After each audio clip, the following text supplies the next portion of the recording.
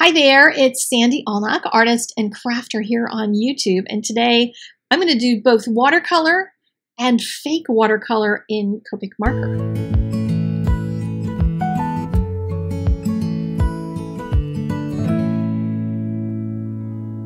Colorado Craft Company just came out with some new stamps, and they're big and bold, so they're giant stamps. There's pears, there's avocados, and there's pineapples. And then the one that we're going to be working on today is the lemons. And I will have examples of each one of these done with the same technique at the end of this video. There's also these two tile stamps. I'm not using them on these cards, but there is a video on Ellen Hudson's channel where you can see a card made with those, and I'll show you how to color the tiles so they look kind of realistic. But I'm going to start with watercolor. My whole idea was to do something that felt very still life. And I wanted a way to help people who are stampers to make that transition toward painting a still life type of painting. And what I've done is set my MISTI up, and I'm just barely going to press so that I get just a haze of the image in my black permanent ink. This is a waterproof ink, and that means if everything else floats away because I'm putting so much paint in water, I'll still have that. I can still see it. And then on top of it, I'm using Distress Oxide inks. I'm using a wild honey and a peeled paint. So I'm doing the lemon itself in the wild honey, and the peeled paint is for the leaves. And underneath of that, remember, is the black. So if it goes crazy, if it goes AWOL, I still have that black under there, but it isn't going to be a big black outline because I want this to feel very painterly. Some of you are going to just look at this and think, you're out of your mind, I am not doing it. But I also want you to know you can paint just this much of it. You can just paint the lemon itself and not do the whole crazy background thing that I will be doing, because that's for people who like that. If you don't like that, don't do it.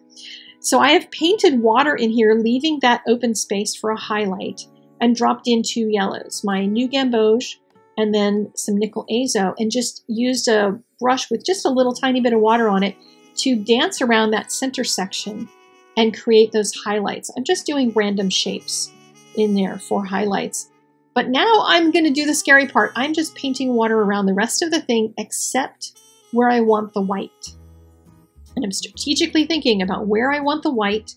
I want it on the tip of one leaf on the right, and I want it on the edge of the leaf that's on the left. So I'm going to just paint around those areas, and I'm letting all the paint go everywhere because I'm putting a background in. I know I'm going to cover all that up. And you might wonder why I want all of this bleeding to go around the outside. And that is so that the painting of the lemon doesn't feel like it's sandwiched on top of the background like a sticker, because that's not a look that I particularly like for my own paintings. So I just kind of kept throwing color on here so I could get some color that would go from the image itself out into the background. And so if there are areas where my painting is going to transition from one area to another, I want to have those underlying colors, but I want them to be really soft. That's why all that water.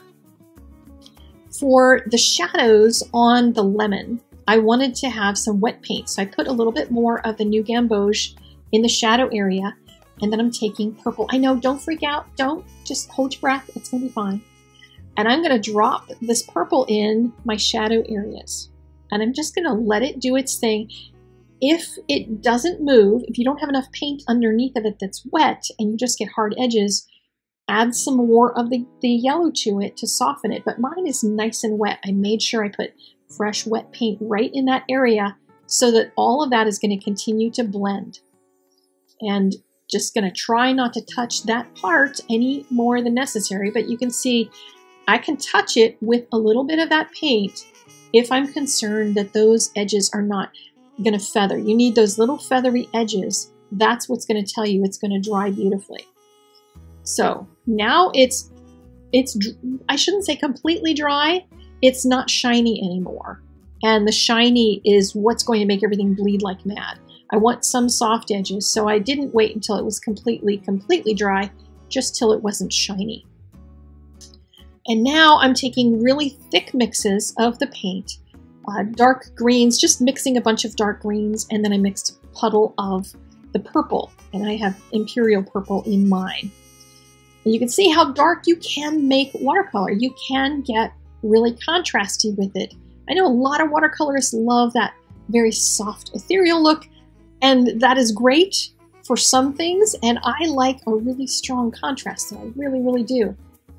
But what I can see as I'm doing this painting is that black under outline. Even though the Distress Oxide ink has disappeared, I can basically follow along that black outline, but since it's so light, it's so pale in there, I can change it. If my brush happens to flick over a little further, I can just shave a little bit off of the leaf, shave a little bit off of the lemon. I can adjust things a little bit if I need to in order to make it look right and not have to worry about, oh my goodness, my brush work. I messed up my leaf. I didn't hold my brush straight, whatever it is. And I can fix those things.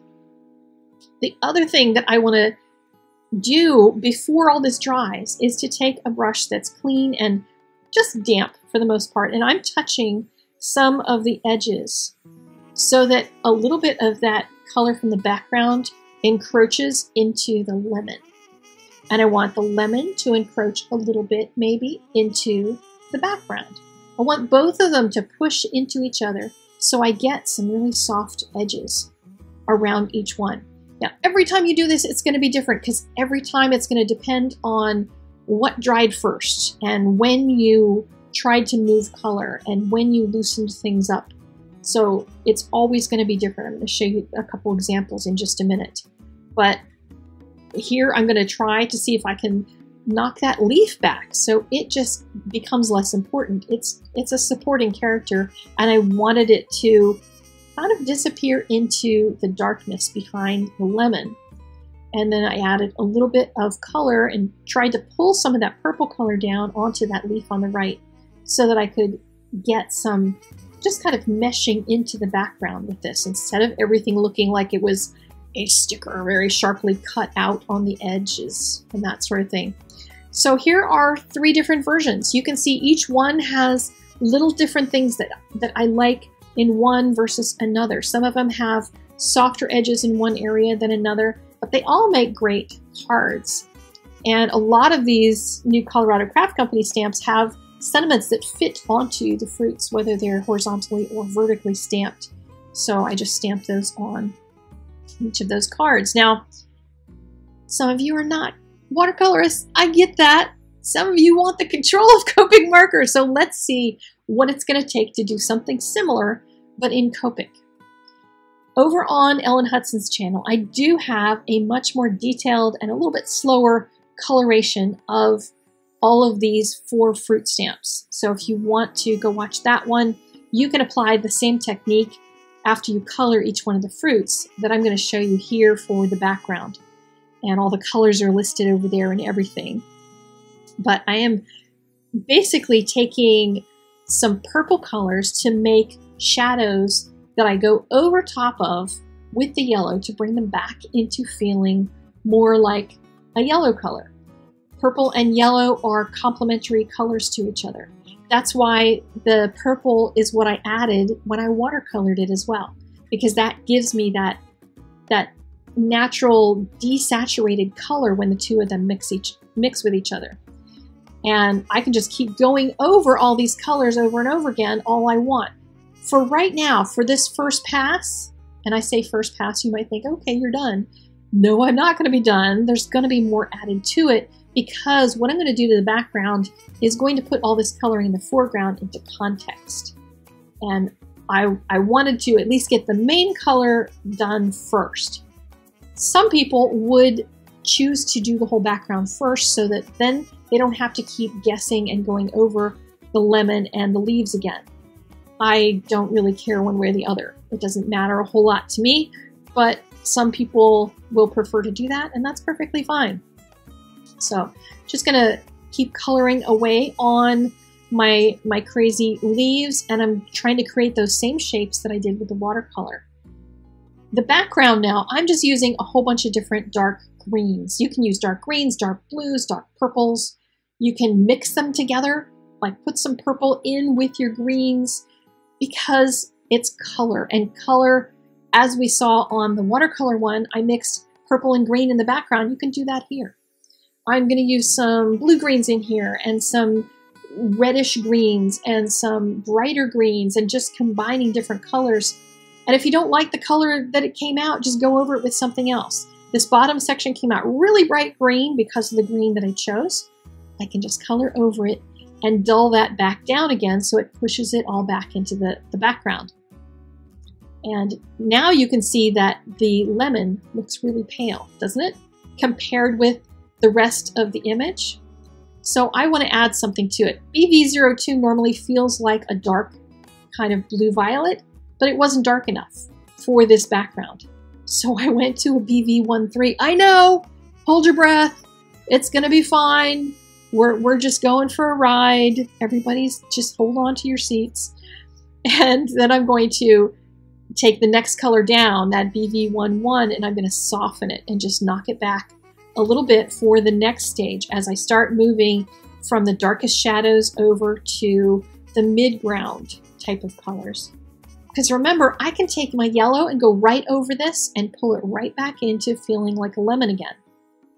It's just the joy of color that you can just keep doing that. And with Copic markers, you can pull all those purples back into, you know, feeling like they belong there on that image. But they give you a much darker and more neutral kind of shadow on them, which is really nice. These leaves, I wanted to knock back entirely. They're like way too bright, way too cheerful. They need to just melt into the background. So I'm just going to pull some of the same greens that I used in the background and add them to my leaves and just start to darken them. And this is how I tend to work back and forth on images to move them from being too bright in one area to being darker in another, and getting a good balance so that the image looks like it's a whole. Over on the blog, I have still pictures of all of the cards that I made as I was working on this project, and I did each one of them in both watercolor and in Copic marker. So you can see how all of these different stamps can accomplish the same kind of a feeling of being a still life picture. And I give you a couple notes about each one and some things to consider about it. So that is all I have for you today, except a special treat. I told you there was a video over on Ellen Hudson's channel. This is a sneak peek of what's over there. I've made 4 different cards with each one of these and give you a lot more detail about the colors and everything to use for each one of these fruits. So get busy, click those links in the doobly-doo, and I will see you again very soon with another video. Take care. Thanks for watching.